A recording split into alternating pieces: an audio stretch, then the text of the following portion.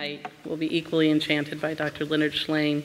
I've had a chance to discover that Dr. Shlain is part of an extraordinary family, accomplished and visionary, many of whom are here with us tonight, and that they embrace the arts and sciences completely and fully. He's the author of the unique interdisciplinary text, Art and Physics, Parallel Visions in Space, Time, and Light, a textbook used in many undergraduate classrooms around the world. Many thanks to all of our undergraduates attending the lecture this evening. I promise you will leave this lecture on fire and equally enchanted. I imagine tonight each of you will have thoroughly recoded your genes, thanks to Dr. Schlain's passion for the luxuriant diversity of English in both his writing and speech. He's a surgeon, educator, inventor, and internationally known author. He grew up in Detroit, Michigan, attended the University of Michigan, and took his MD at Wayne State University School of Medicine. He currently is chairman of the laparoscopic surgery at the California Pacific Medical Center in San Francisco and is an associate clinical professor of surgery at UCSF. He began his writing career in the late 1970s, contributing articles to magazines and newspapers, including our very own LA Times. He's the author of 2 more critically acclaimed, nationally best-selling, and award-winning books. Tonight we'll hear about The Alphabet versus the Goddess, but he's also wrote a very powerful book, Sex, Time, and Power, How Women's Sexuality Shaped Human Evolution. Currently, Dr. Shlain is working on a book entitled Leonardo's Brain, The Right-Left Roots of Creativity. Tonight, each of you will be provoked, and your unique presuppositions about patriarchy and misogyny will be challenged, and perhaps eventually even your genes will be altered. Dr. Shlain, it is a great honor to ask everyone here to join me in welcoming you to Pepperdine University. Thank you. Thank you. Now, I know you're all wondering, what is a surgeon doing writing a book about the goddess? How did that come about? So let me give you a little background. I wrote this earlier book entitled Art and Physics, Parallel Visions in Space, Time, and Light, the thesis of which is that the visionary artist had anticipated the great ideas in science prior to their expression in numbers and equations. The artist used image and metaphor first. And I was very taken with the ideas of Marshall McLuhan, the 1960s media theorist, who coined the phrase, the medium is the message, which is the sort of the leitmotif of this talk tonight. Now, also my background is that I'm a surgeon, and I spent many years doing vascular surgery. And one of the major operations of vascular surgery is operating on the carotid arteries to the brain. And I've long been fascinated by the very different functions performed by the right and left hemispheres of the human brain. You know, when a surgeon's driving to work in the morning, and you're thinking about, gee, what am I doing today? Let's say I'm fixing Mr. Jones's hernia. Is that a right-sided hernia or a left-sided hernia? You know, it's very important that you remember which side you're operating on. But if you're operating on somebody's carotid artery in their neck, not only do you have to know which side you're operating on, but you have to know whether they're right-handed or left-handed, because very different things are to be expected afterwards when you're examining them. So I always thought that was kind of strange. So with this information, I went on an archaeological tour many years ago to visit Mediterranean sites, and our group had the good fortune to have as its guide this fabulous University of Athens professor who essentially told us the same story wherever we went. She said, you know, these temples that you stand before, whether they're dedicated to Zeus or, say, Apollo or Poseidon, these temples were all originally consecrated to a goddess. And then unknown persons, for unknown reasons, reconsecrated them to a god at a later date. Now, there's indisputable archaeological and historical evidence that every single ancient culture in the world, men used to worship women. It's not open to debate. And then women held a very high place in these societies. They were high priestesses, they performed sacraments, they were warriors, they were generals. And then, beginning about 3,000 years ago, the goddess began losing power, and soon the gods started taking over. And then with the start of the 3 Western religions, Judaism, Christianity, and Islam, they denied that there was the existence of a goddess. So I thought that was very strange. I wanted to try to understand how is it that, as a culture, we went from worshiping a female deity that was the source of all life to developing rather hard-edged patriarchal religions that denied the existence of a goddess. Now, you can go to any bookstore and you'll find the bookshelves are groaning with the various theories put forth as to whatever happened to the goddess. But I'd like to introduce you to a different idea tonight. In order to do that, we have to discuss a little anthropology. We are part of a family of animals known as primates, and there are currently, fast disappearing unfortunately, but about 270 different species of primates, and 269 of these primates are vegetarians. And they eat, leaves and shoots and roots and nuts and fruits. And vegetarians have it easy because, you see, plants can't run away. So as a result, eating vegetables are pretty simple. And then there is one primate of these 270 that will probably leave here tonight, and if they already have, and sit down and eat the meal that consists of the flesh of another animal. And that's us. So, if you want to eat something that's live, you have to first chase it, and then you have to kill it, and then you have to dress it before you can eat it. And the object of your attention is not particularly interested in being eaten. So you can count on these dinners to put up a very spirited defense to make sure that that doesn't happen. So let us go back 3 million years ago to the African savanna from which we arose, and let us contemplate our prospects for becoming these dangerous hunters. I mean, here we are, we're about 5 feet tall, and if you'll notice, we don't have any sharp claws, and we have the big canines, and we're not very strong, and we're not very fast. And yet it is at this moment in time that we're making the decision to enter the predatory sweepstakes. Now, humans like to think that we're very special, and we're finding out more and more that we're not so special. But we do have 2 physical characteristics that distinguish us from all other animals. One is we are the only heel-to-toe walking animal on the planet. And secondly, we have the largest brain per body size of any other animal. Those 2 things are incompatible. Nobody knows why we stood up and started walking. I mean, it's a real mystery. I mean, if you took any of the guys here and took their clothes off and parachuted them into the African savanna tomorrow, how long would they last? I mean, what land predator could you outrun if it was chasing you? And furthermore, if your wife told you to go out and get dinner, what 4-footed animal could you run after and catch? So it's not at all clear what the advantages of standing up and starting to walk, but here we are making this fateful decision to enter the predatory sweepstakes and compete with the likes of alligators and big cats and tigers and eagles and wolves. And here we are 3 million years later, and we have won the gold medal. The single most dangerous predator on the planet happens to be this creature.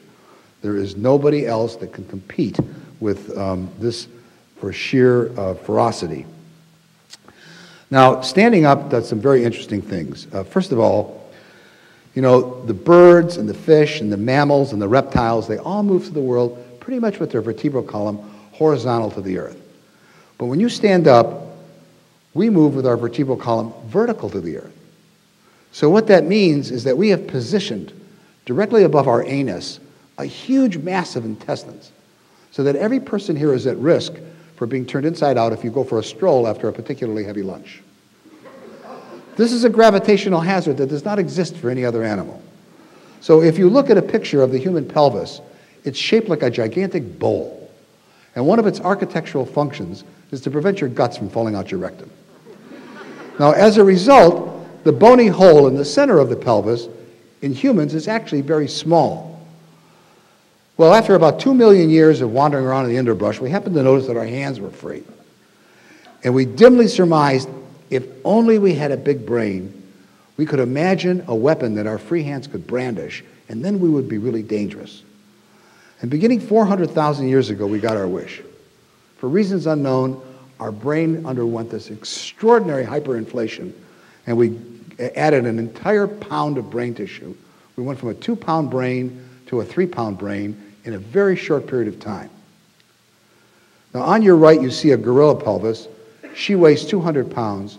She delivers a 3-pound infant. On your left, you see a human female who weighs 100 pounds. She delivers a 7-pound infant. This is a problem. The human female began to deliver the largest brain baby in all of animaldom. Any woman who's birthed a baby knows that the mismatch between the size of the baby's head and the diameter of the birth canal is such a mismatch that it produces a lot of problems delivering birth. There was recently an article in the New York Times that 20% of the women in sub-Saharan Africa are dying in childbirth. So evolution, to solve this problem, and first to try to solve it by getting around by coming up with these clever sleights of hand that thread the baby's head to the eye of the mother's birth canal. And then a catastrophe occurred. Women started to die in childbirth. I want you to think about this for a minute. There's no other animals where women die the females die in childbirth. I mean, humans have the highest female mortality rate delivering babies of any other species. I mean, fortunately, we live in a first world country where this is an extraordinarily rare event, but go out and look at any cemetery prior to the 20th century and look at the dates that women died, and a lot of them died in childbirth. It was a very common occurrence. So you would think, wouldn't you, that we should have gone extinct. I mean, how could we have a species where the healthy young mothers delivering their firstborns are dying along with their babies? So you would think that we would have evolved wider-hipped, ineffectually waddling women, or smaller-brained babies, or go extinct, none of which occurred. So the solution to the problem, that natural selection reached into the baby's brain and ripped out most of the neuronal pathways that tell other animals how to behave at birth. They're called instincts. And the human animal is born with remarkably few instincts. But waiting for the baby on the other side of the mother's pelvic ring of bone are the missing pieces of the baby's brain. They're called culture. And they are held in a net of an astonishing new adaptation called human language. And human language is something so remarkable and so new that it required an entirely different neuronal setup. Now, all vertebrates, from fish forward, have a bilobe brain. They have a right lobe and a left lobe. And pretty much in all of these other species, one hemisphere does what the other hemisphere does. They're just mirror images of each other. Not so in humans. Even though our hemispheres look alike, they are functionally different. So that the right hemisphere in humans and the left hemisphere perform different functions.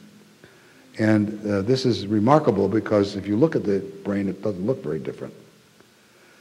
Now, I don't mean to insult any lefties here, but just to keep this, so I don't have to keep qualifying everything I say, let's talk about right-handed people who are left brain dominant. This is the approximate area of the left hemisphere of a righty that is devoted to language. So language has several interesting characteristics. Number one, it's linear and it's sequential. It's one word at a time, one line at a time, one sentence at a time, one paragraph at a time. It's one thing after another. So evolution, in the economical manner that it works, said as long as we're dedicating this hemisphere and appropriating this neuronal real estate for language, let's put in all the other linear sequential things in that left hemisphere, such as arithmetic and algebra and sequence and logic and determinism. And I like to think of the left brain as a one-at-a-time brain, that it processes information in a one thing after another. It's about time.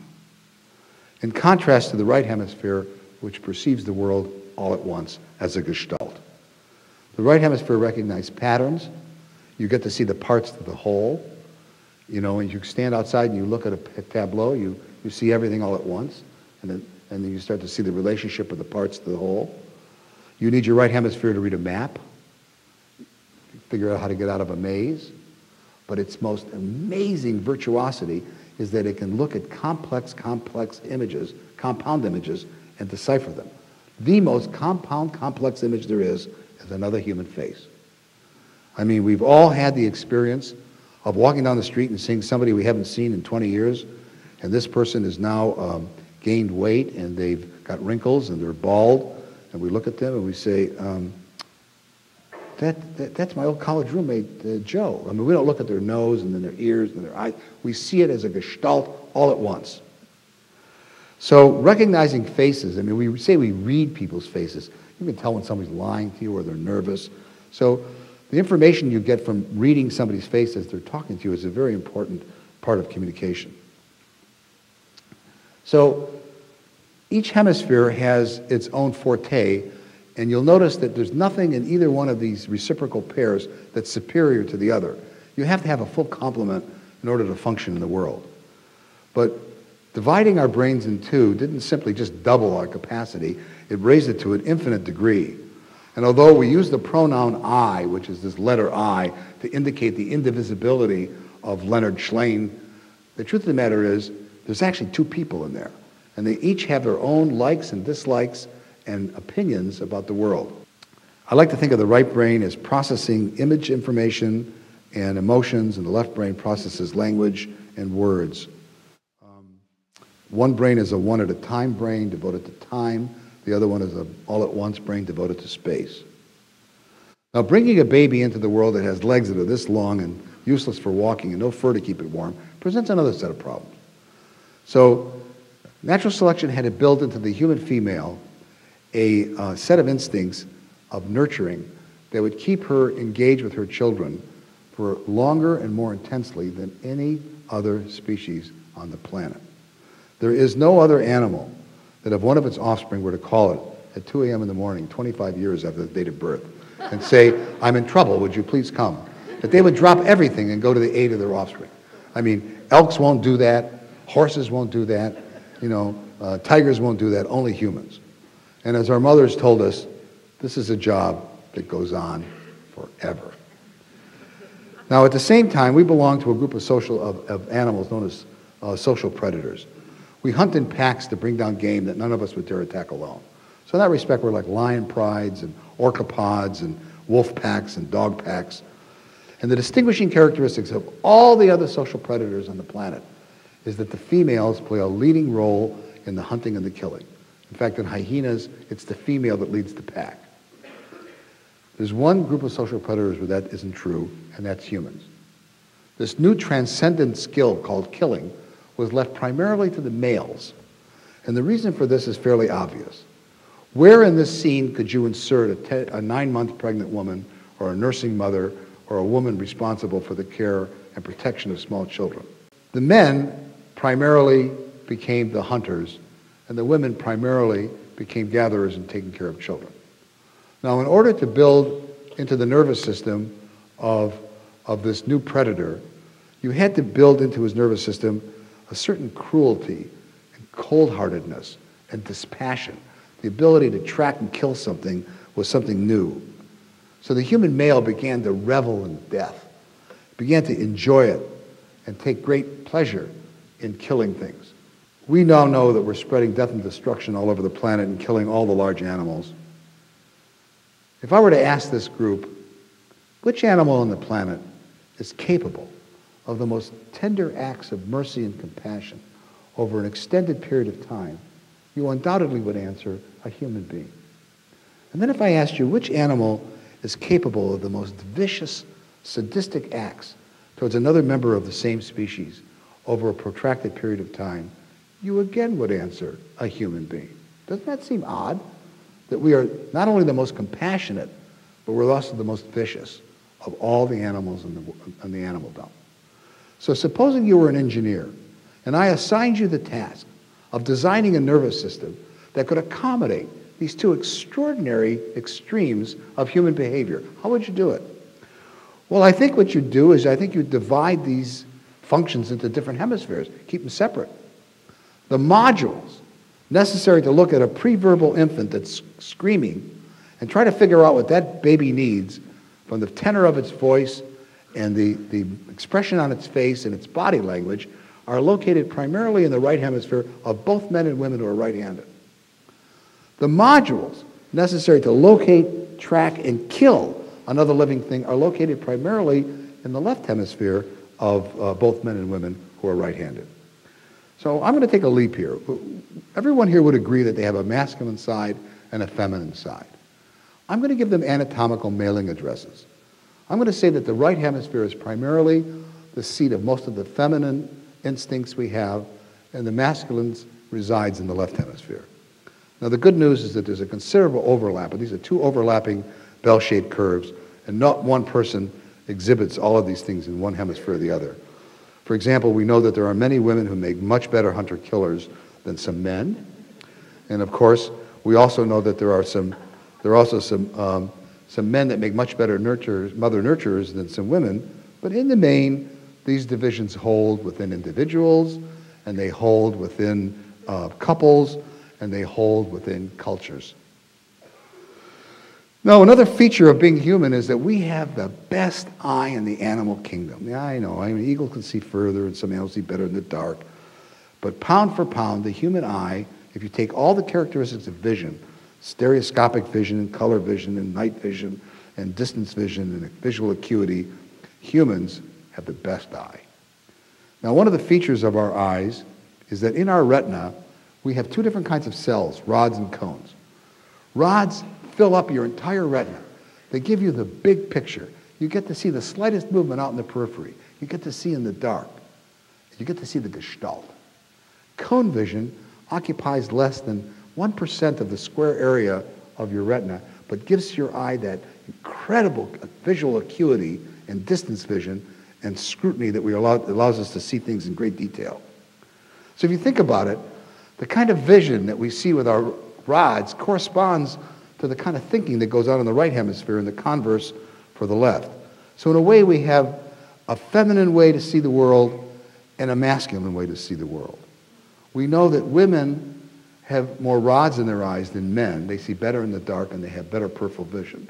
And men have more cones in their eyes than women. They have better distance vision and better focusing at long distances.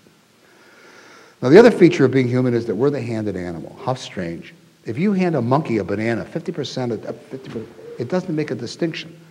But not so with a human. If you are right-handed, you'll carry out 99% of all fine motor movements with your right hand. You don't trust your left hand. It's kind of clumsy. Well, however, if you hand a baby to a woman, irrespective of whether she's right-handed or left-handed, she'll gather the child up with her left upper extremity. People ward off blows with their left upper extremity. Warriors carry their shield with their left upper. The left hand holds what the right hand picks.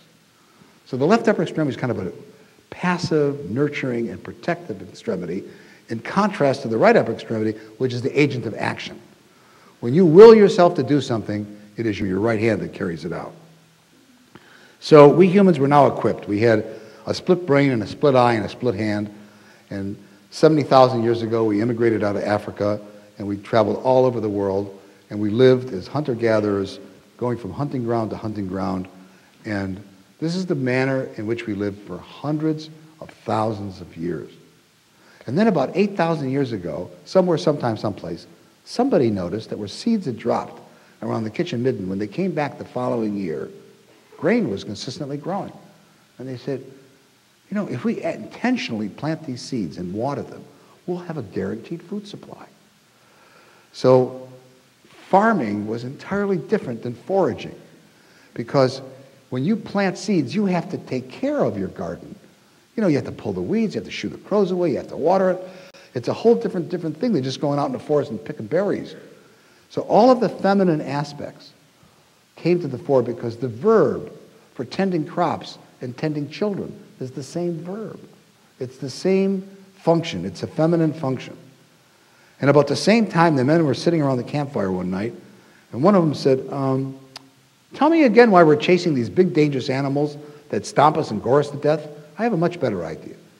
What do you say we build a little corral, we get a little boy critter and a girl critter, and we put them together, we encourage them to have sex. Sex, sex, sex, sex, sex, sex, sex, sex. And pretty soon we'll have a herd. And then when we want to have dinner, we'll just kind of saunter down to the old corral and kill one of these animals at no risk to ourselves. The other guy looked at him and said, that's a great idea. They gave up the hunting life like that and settled down to take care of their flocks and herds. Now, anyone who has ever taken care of a small animal knows that taking care of animals is a lot like taking care of children, isn't it? The verb for raising herds and raising children is the same verb. I mean, you have a hen house, you got to get up there in the morning and make sure the coyotes don't get them and clean it and feed them and water them. So all of the feminine aspects arose to the fore in early farming and husbandry. And you know, in the ancient world, the cosmologies of all these hunter-gatherers consisted of a multiplicity of spirits. But in the early days of agriculture, all of these spirits winnowed down to become manifest in this one all-powerful deity called the Earth Mother. She had a different name in every culture, but there's not a single culture that we've ever studied where she wasn't a prominent deity to which most people in these early farming communities worshiped. Now, the mythology associated with her is that she had this little puny male consort, this little son, lover, husband, brother, this little guy who managed to get himself killed or murdered every single winter, and it was her job in the spring to resurrect him. And this was the most joyous celebration looked forward to by all early peoples throughout the world. And then, even though these people remained very strongly agricultural and continued to take care of their animals, all over, particularly the Western world, gods and heroes began to murder goddesses to usurp their power. And this went on for several thousand years, and one by one the goddesses were defeated, and eventually their power was usurped by the males.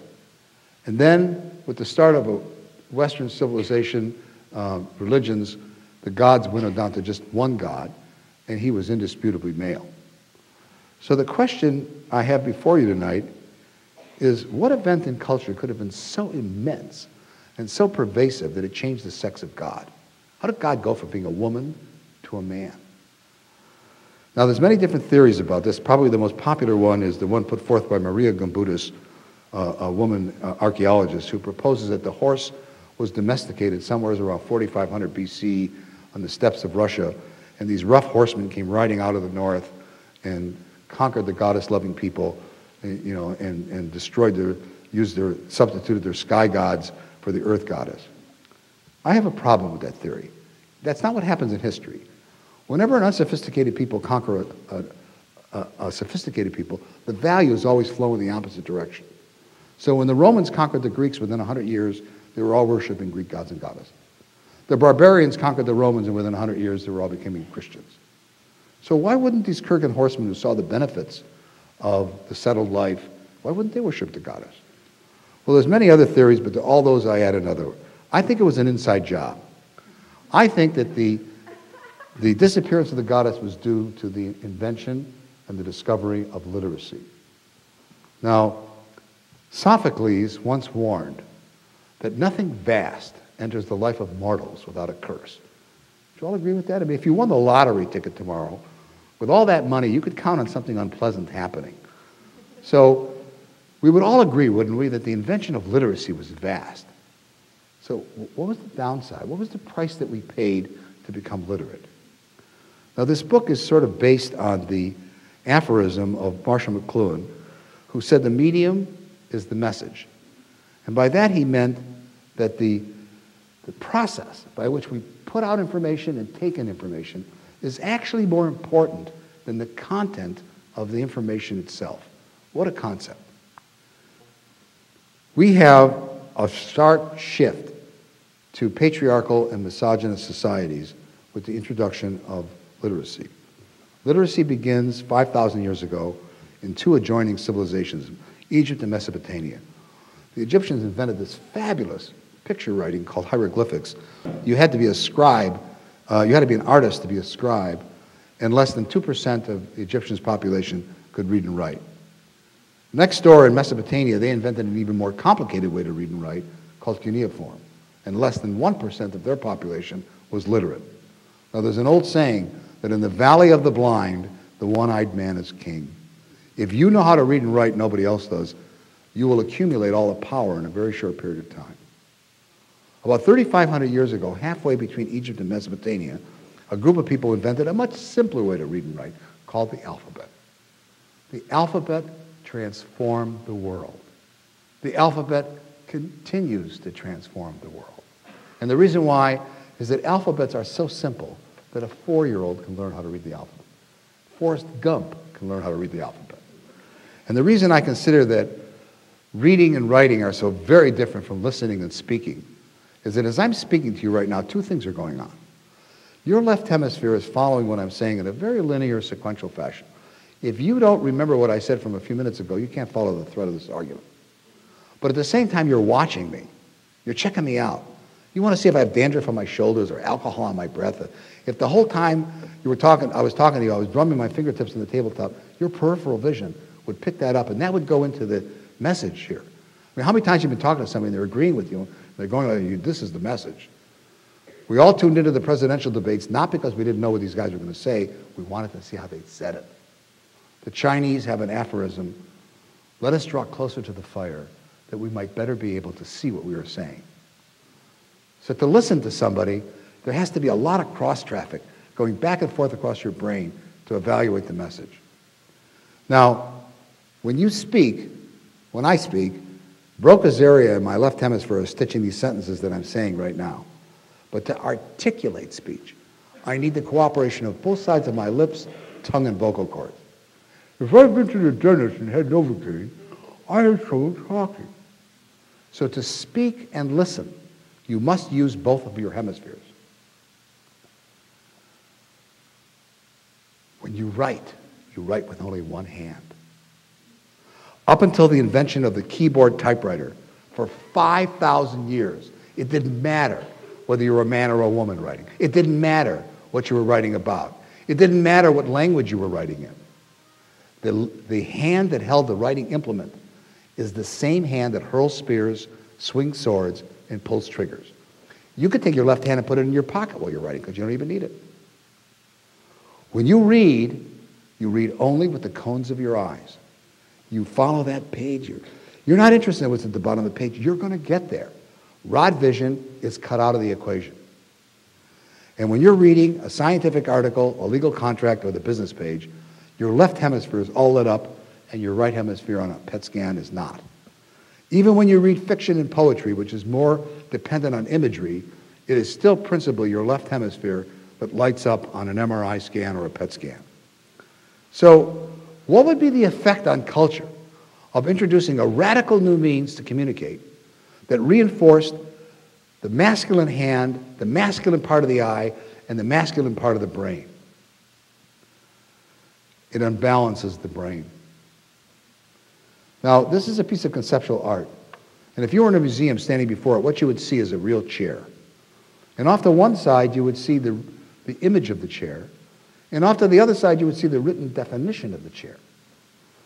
We, particularly in the West, have developed an artificial means to reconstruct reality. And it's very seductive. And it's seductive because we line up these 26 meaningless little squiggles, and we put them in a certain order, and poof, meaning emerges. What a concept. And then we line up some more of them, and pretty soon we build towering fortresses of constitutional law and religious systems and philosophical systems. And unfortunately, dogmas for which we're willing to murder each other over for. We fail to notice that we traded an ear for an eye. And I maintain that any culture that adopts an alphabet goes through a period of demonstrable madness where they denigrate women. And the reason why is the left hemisphere doesn't particularly like the right hemisphere. And if you give it more power, what it tends to do is try to put down the right hemisphere. And this manifests itself by taking away women's rights, an abhorrence of image information, and the disappearance of the goddess. Now, this is the thesis of this book. Let's check out and see what happened in history. The first book ever written in an alphabet was the Old Testament, 900 BC. And the most important part of the Old Testament are the Ten Commandments. The first commandment is the most revolutionary sentence ever transcribed. I am the Lord thy God, there is no other. Now, the Bible doesn't actually state whether this deity is masculine or feminine, but all of the nouns and adjectives used to describe this deity are Lord, ruler, host, king of the universe. They're all masculine. So it's safe to assume this is a male deity. And if he's the only one that created the universe, what the first commandment states is there was no woman involved in the creation of the world. Up until this time, there was no people in the world that ever believed that a man alone could create the universe. It was usually a woman alone or two women together or a man and a woman, but never a man alone. Now, supposing I laid out the Ten Commandments on the table up here on this stage and asked each of you to come up and order them in the sequence of importance for your life today. I have no doubt that every single person here would put as number 2, don't murder. Not number 2. The second most important rule of righteous living is make no images. Now, for those who want to argue with me and say, oh, well, that's about graven images, read the commandment. It states, thou shalt not create any images of anything that flies in the air, creepeth on the ground or is under the sea. In other words, no art. So my question to you tonight would be, why is art more dangerous than murder? Why is no art number 2 and no murder number 6? The second culture in the world that enthusiastically adopt the alphabet were the Greeks. And you can almost hear the Greek men rewriting their mytho-history to disempower women. Greece had 3 very potent goddesses, Hera, Athena, and Aphrodite.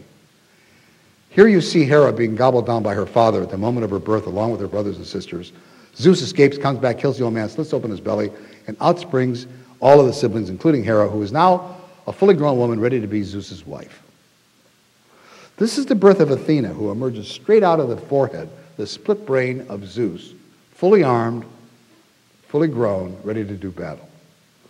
And this is the birth of Aphrodite, a beautiful, nubile, sexy woman arising in a shower of mist from the sea, ready to have sex.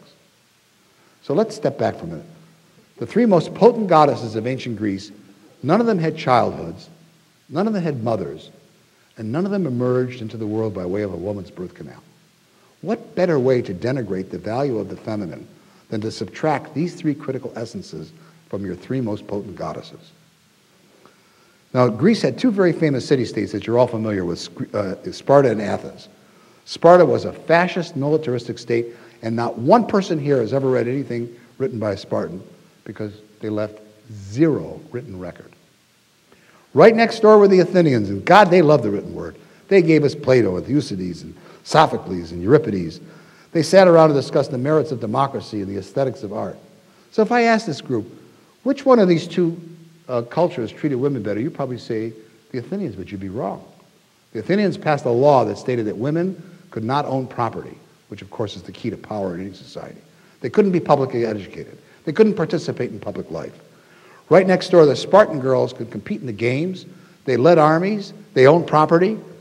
So if I asked you, what was the major differences between Sparta and Athens, you'd have to say, well, number 1, their attitude towards the written word, and 2, their attitude towards women.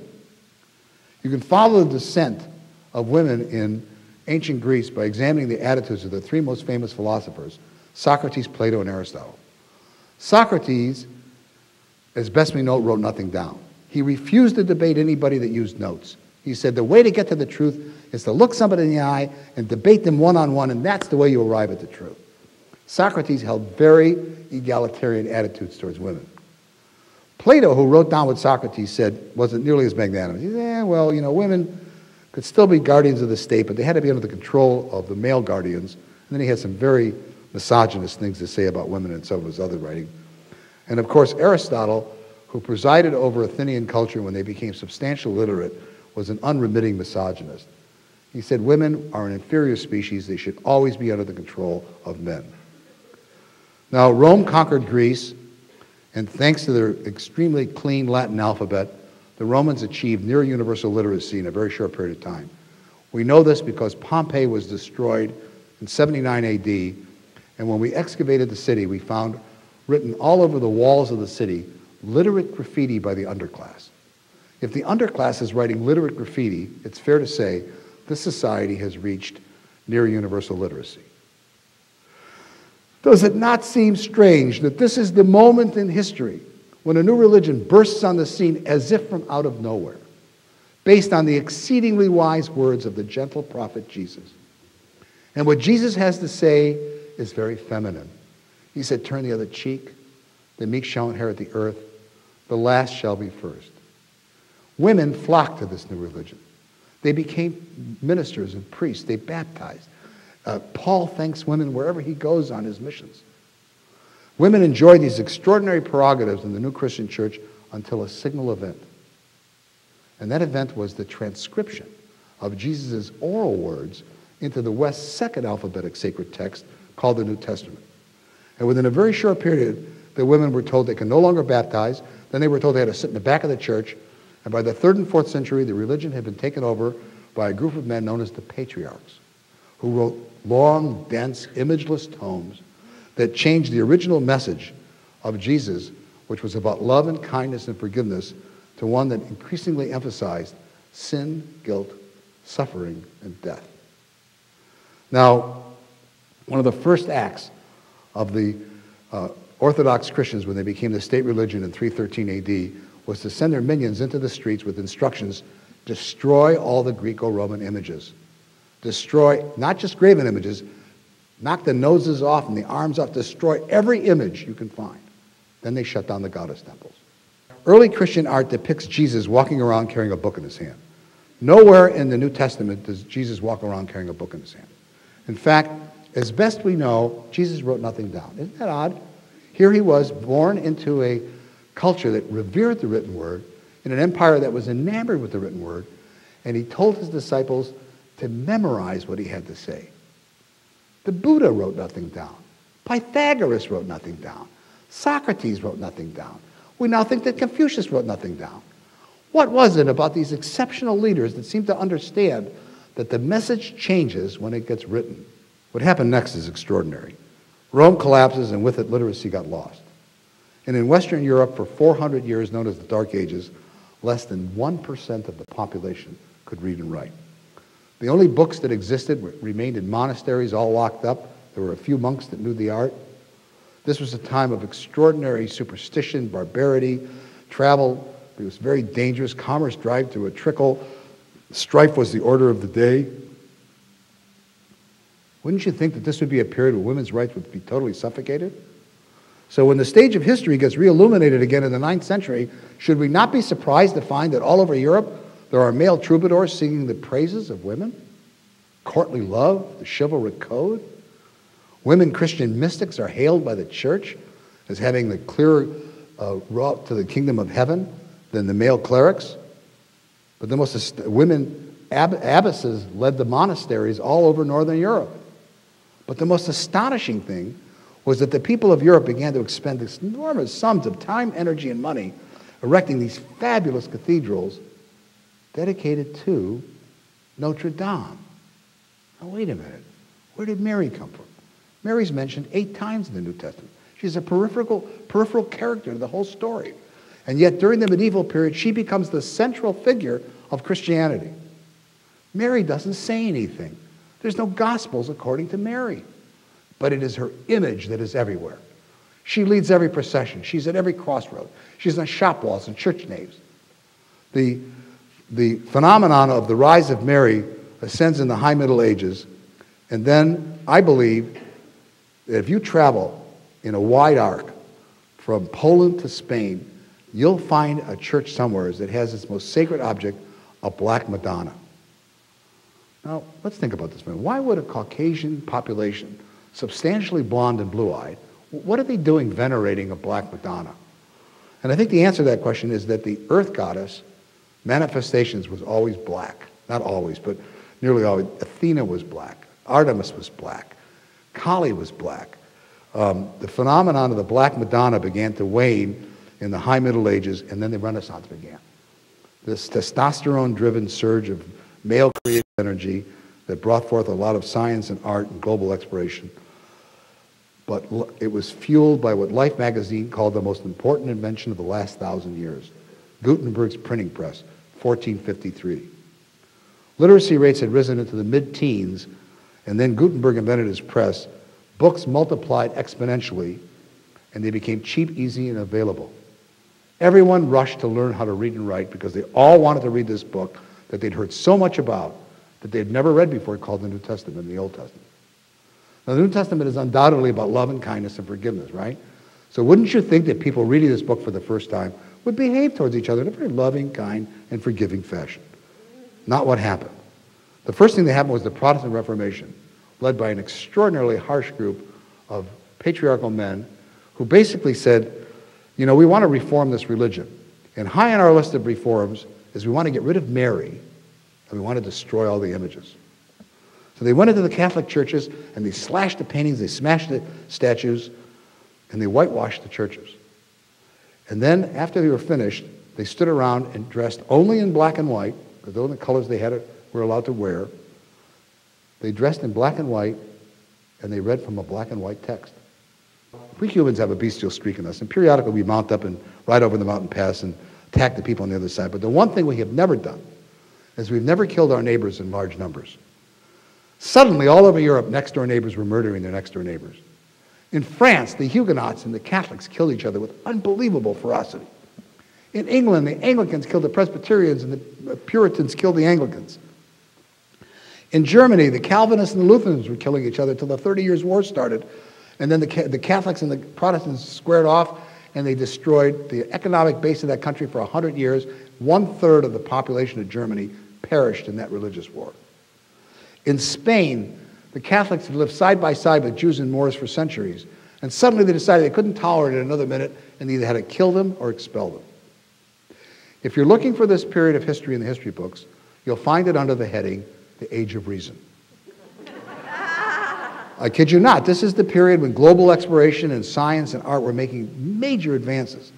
But evidence that some new factor was driving this culture crazy was the fact that the men of this culture suffered a psychosis so extreme that they thought their women were so dangerous they needed to murder them. And murder them they did, in very large numbers. The witch hunts did not occur in the Dark Ages. They didn't occur in the bubonic plagues. They occurred smack dab in the middle of the Gilded Renaissance. There has never been an adequate explanation as to why the men of Europe turned on their women. The witch hunts were the most severe in those countries that experienced the steepest rise in literacy. Germany, France, England, Switzerland, they had terrible witch hunts. Russia, which remained essentially illiterate, didn't have any witch hunts. Hungary and Bosnia, which were under Muslim rule, they didn't have any witch hunts. If you were to go to a Polynesian or a Kung or an Inuit and say, would you believe that there's a culture in the world where the men are murdering their wise women? They'd look at you in disbelief. They'd say, that's the stupidest thing I've ever heard of. Everybody knows the men are supposed to go to the next village and kill the men there and steal the women, but you never kill your own women. This went on for 200 years. There's never been an adequate explanation for why sophisticated Europe, the only culture in the world that died with a knife and a fork, sunk to this incredible depravity. Now, this being a 45-minute lecture, we're going to skip to the 19th century because two things changed all that. One was the discovery of electromagnetism, and the other one was the invention of photography. Photography did for images what the printing press had done for the written word. Made them cheap, easy, and available. By the end of the 19th century, there was virtually no one who had not sat for their photograph at least once. In the 200 years after the Protestant Reformation, if you said to somebody, your house is on fire and you could run in and retrieve one personal object, what would it be? The answer would be the family Bible. Within one generation of the invention of photography, the answer changed, and you all know what you would run in your home to retrieve if you could only get one thing. Now, electromagnetism and photography began to interweave, bringing forth new forms of communication. The first one was film. Film attendance surpassed church attendance within 6 years of its introduction, and it's never been close since. Now, everyone here in this room was educated in the Western manner. It's called reading, writing, and arithmetic. It's taught in a very linear, sequential fashion. It starts in kindergarten, goes right on up through college. We're all taught that way. And then in the 1950s, a new form of communication mixed with photography to bring forth television. Television was so radical, it required a different hemispheric strategy to see television. And by that I mean, if you attach EEG leads to somebody's brain and you give them a book to read, any book, doesn't matter what the subject is, they generate beta waves. Beta waves are what you generate when you're concentrating on a task. If you ask the person to look up from their book and start watching a television program, any television program, doesn't matter, sex and violence, cuddly koala bears, the news, doesn't matter. The beta waves go away and alpha and theta waves come up. Alpha and theta waves are what you generate when you meditate. Who here has not had the experience of going home, settling into the couch after a hard day's work, taking that clicker in your hand, and going into a trance? When people are asked, what is the experience of watching television like, the word most commonly used is hypnotizing.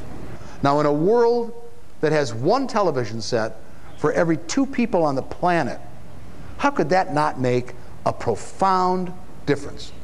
We now get such a profound amount of our information from images that we have a visual archive in our brain.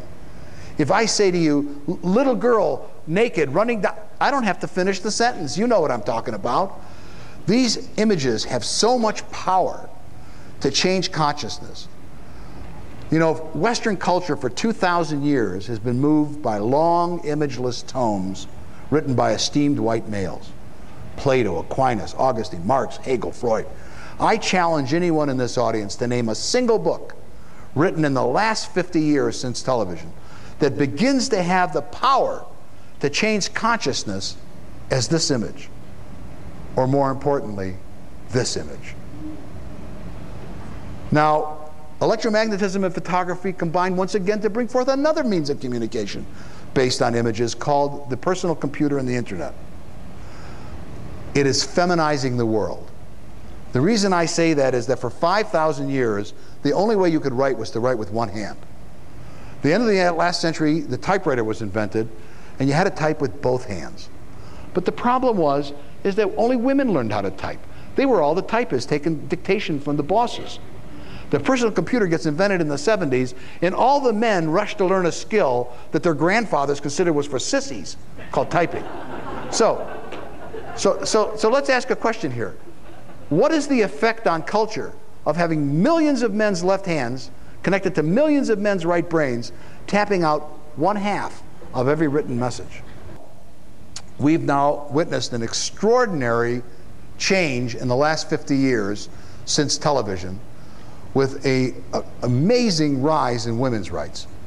I think that we are witnessing the end of a 5,000-year reign of patriarchy and misogyny, brought on to a large extent by the introduction of alphabet literacy. And women, and women are now reclaiming the rights that they once had and took for granted a long time ago. Women are priestesses again in all the major religions except one, and that's going to change soon. Men are better fathers today to their children than they were 100 years ago, and they're better husbands to their wives than they were. So, of course, this is happening so rapidly that there's great dislocations in our culture, and the lower 20% of men who are insecure with their masculinity to begin with are very unhappy about this shift of power, because the women are gaining it and the men are losing it. And nobody ever gives up power willingly or easily. So you can expect a rise in rape statistics, domestic violence, sex and violence in movies and films. It's all part of a manifestation of what's really going on, which is a massive shift in a rise of the feminine and a fall of the masculine. Now, I believe that this is going to continue. So in summary here, let me just, supposing we plot the rise and fall of the goddess for 5,000 years, and we plot the rise and fall of sacred art for 5,000 years, and then we plot that against the rise and fall of alphabet literacy in 5,000 years, what we see is that these two graphs run contrapunctually. Now, I don't want to leave anyone to leave here saying that Shlain guy said nobody should read anymore.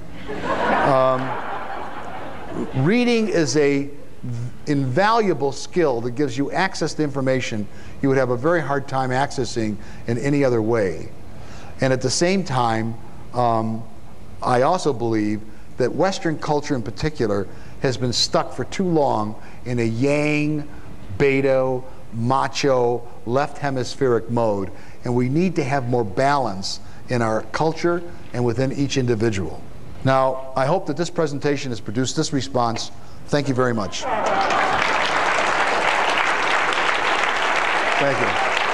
Thank you. Thank you. Thank you. Thank you.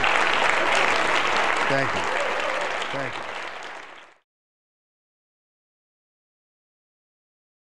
You talked a lot about the evolution of human communication and creativity.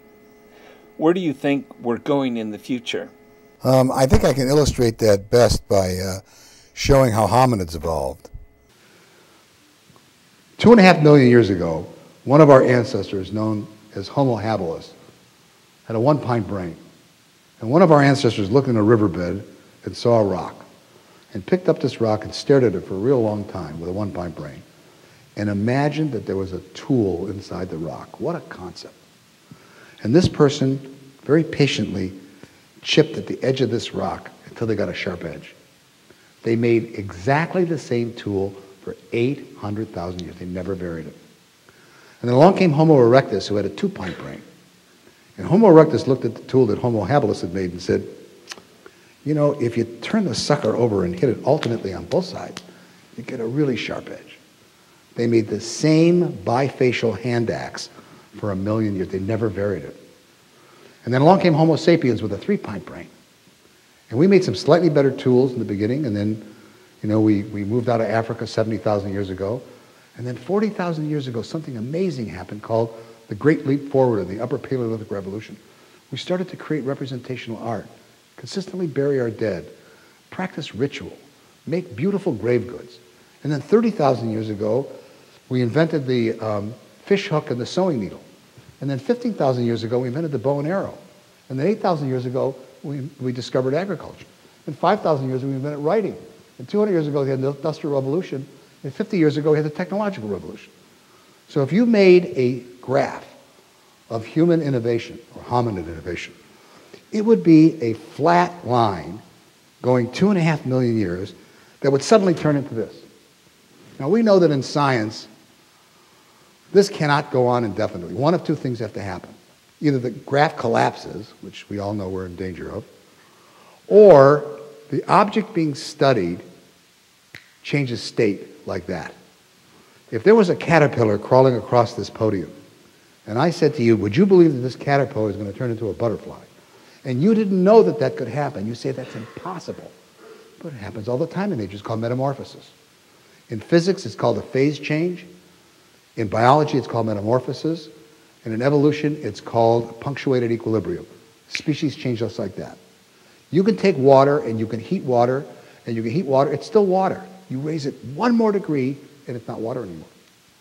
So why would we think that we're finished as a species? We are only 150,000 years old. All species on the planet live, in general, about 1 million to 1.2 million before they either go extinct or become something else. So at 150,000 years, we're like about 10 years old or 12. And if you read the newspapers, we're behaving like that. You know, we're strong enough that we're starting to be dangerous to each other, but we're also starting to develop a moral, a sense of right and wrong. So I think that the limit of human intelligence was set by the diameter of the female's pelvis. You simply could not jam a bigger brain baby through that little bony hole. So what we did to solve the problem is we started adding peripherals to our brain outside of our brain. The first peripheral was language. The next one was libraries and writing. Then we started adding cell phones and telescopes and radios and television. Every one of these things allows us to communicate with each other to a larger audience over greater distances in less time. So the reason that my computer is colored gray is that it happens to be a piece of my brain sitting on the desk. It's just not wet. So what we've been doing is we've been adding silicone-based products to our skull that are outside of our skull, so we don't have to have this big brain, but we're increasing our computing capacity, our memory capacity, all of our communications abilities are increasing exponentially. And I believe that we are changing as we speak into a different kind of animal. Now, we're not going to grow, you're not going to have physical changes, but we're changing in terms of a transformation that has never been seen in evolution before. And, you know, it's very difficult to notice that the clothes are getting cleaner when you're in the inside of a spinning washing machine. And that's where we are right now. Question over here. While I was reading this book, I continually wished for at least one diagram that would help me see what you were saying all at once. And on the pictures, you just briefly showed exactly that. And what I was wondering is, did the publisher object to including such a thing in the book? Well, this presentation is the right brain version of the left brain book. Okay? The publisher, I'll tell you a cute story. I originally wanted 85 images in the book, because the book is about images, right? So they said, okay, we'll give you 85 images. And and the writer is responsible for getting the permissions to do the images. So I remember I wanted this image from Crete, and they only turned their fax machine on in 1 hour in the morning. I had to get up in the wee hours to fax this woman and get these permissions. And I got all these 85 images, and the book came out, it was 560 pages long. And the publisher said to me, No one wants to read a book over 500 pages. You must cut 80 pages from this book, and you must do it in a week, or you're going to miss your publication date. I said, 80 pages? If I cut 80 pages out of the book, I'll have to rewrite the book. They said, sorry, that's what you have to do. So if I cut an image out of the book, I got a half a page.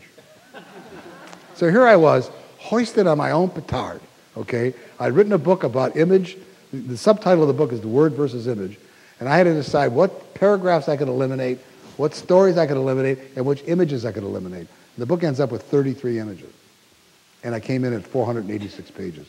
So I got under the wire, and I made the publication date. But in this kind of a presentation, I can show all of these images that I really would like to have shown in the book.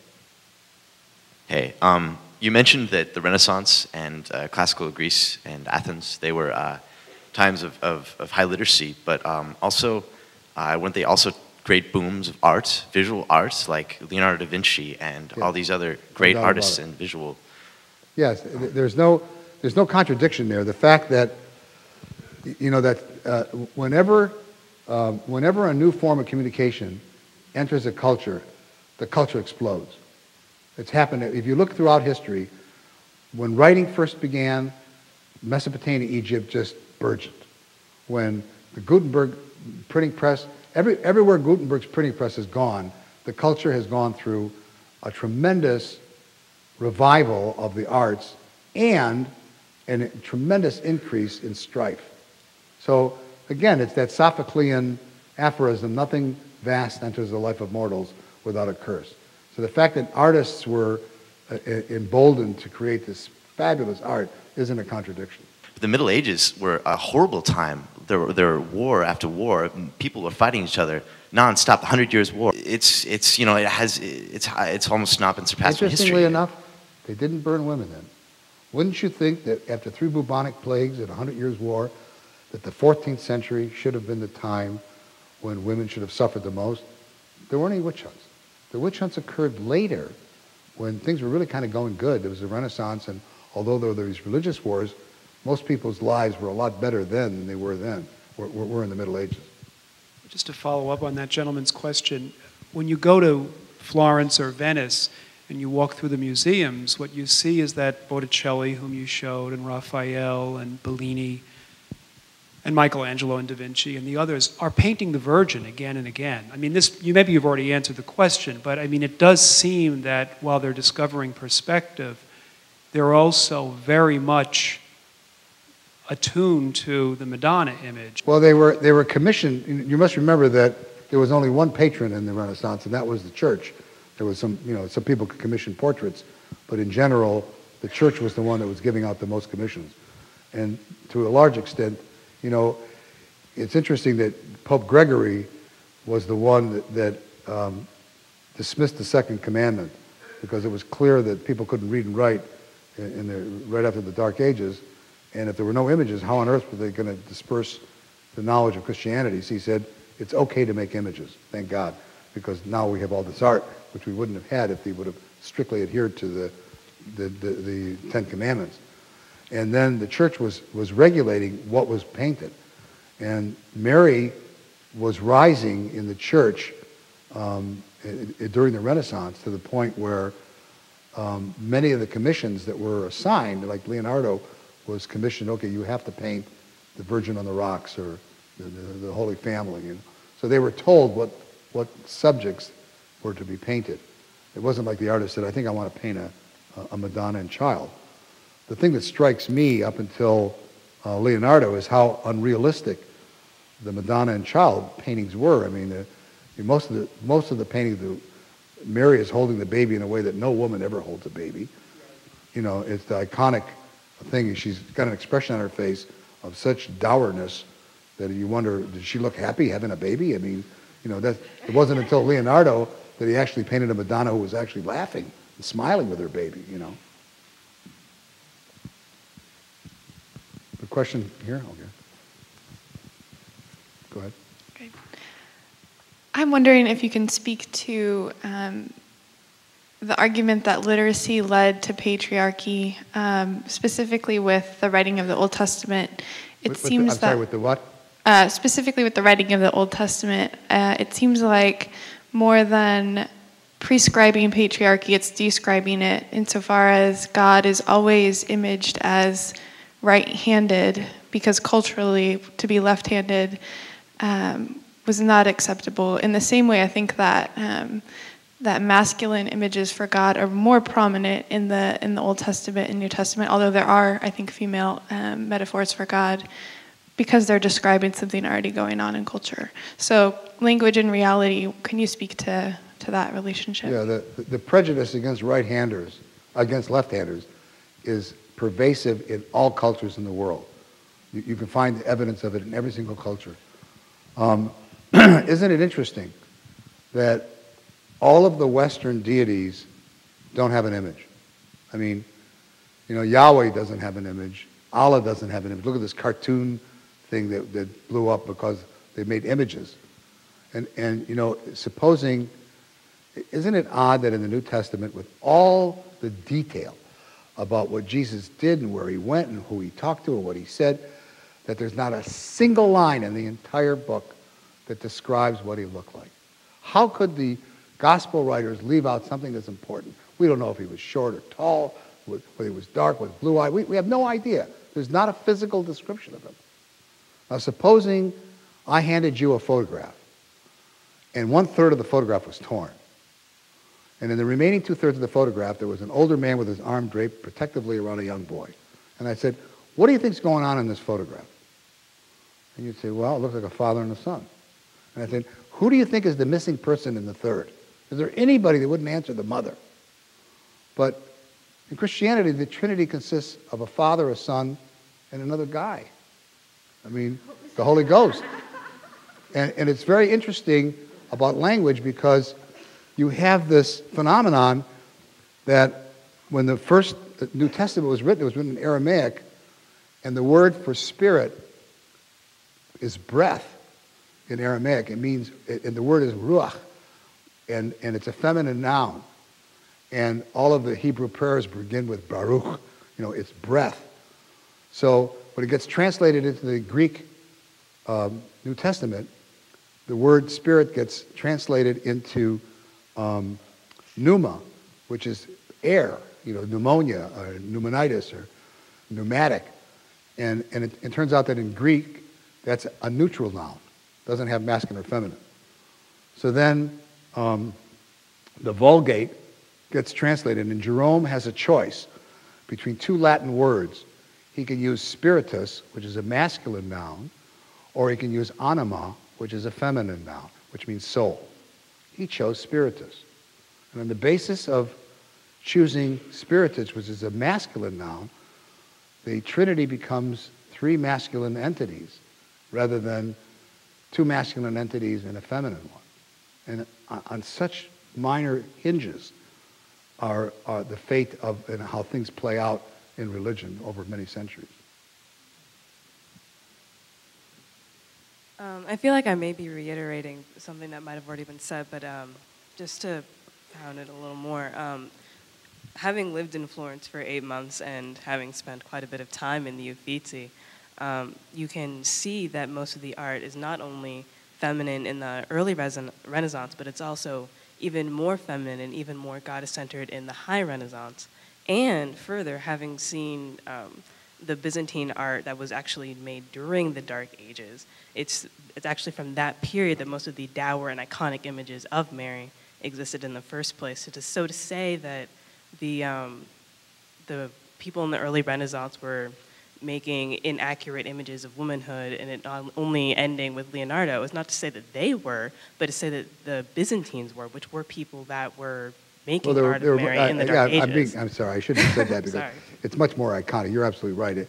They're not painting a true representation of a human female. They're painting an idea of an iconic image. And many of the, for example, the Eastern Orthodox icons, you know, of Mary, and it's a different kind of art. Your point is well taken. I tend to get carried away when after I've given a lecture and I get all that applause. I tend to get carried away. So, you know, so. Hey, we have time for maybe one more question.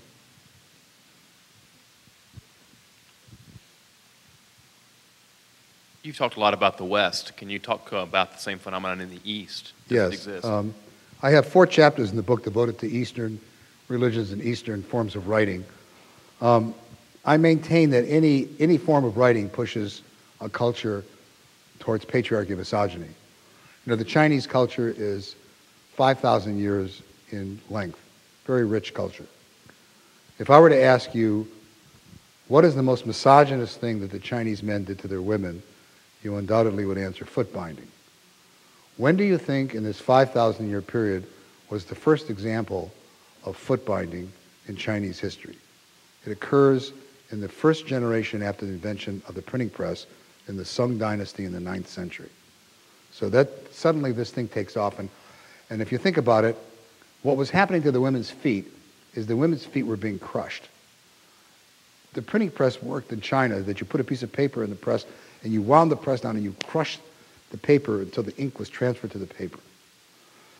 The thing that was crushing the women's feet were strips of white linen, which and it turns out that the Chinese invented paper, and they used white linen for their paper.